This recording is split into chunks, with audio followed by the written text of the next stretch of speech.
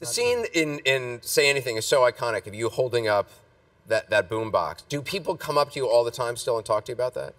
Yeah, they like that movie, so it's really nice that you did something 20, 25 years ago and people still want to talk about it. It's kind of nice. I understand that when you're holding up the boom box, the Peter Gabriel song actually was not playing. Is that true? we played.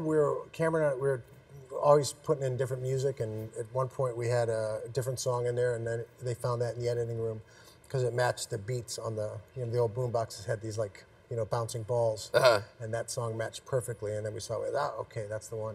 We kind of looked around for we like to give gifts to people. We looked around for a boombox, which they don't really make anymore. This is what a boombox is today. Basically, Wow. You can plug an iPod into this, and it's got a little radio. So that's basically. That's not as glamorous. Yeah, right? it's not. It doesn't really have at all the same kind of. It's more like a beeper. It's more like yes, exactly. I heard that you might be. This is for you. We'll give that. Thank you. Yes, there you go.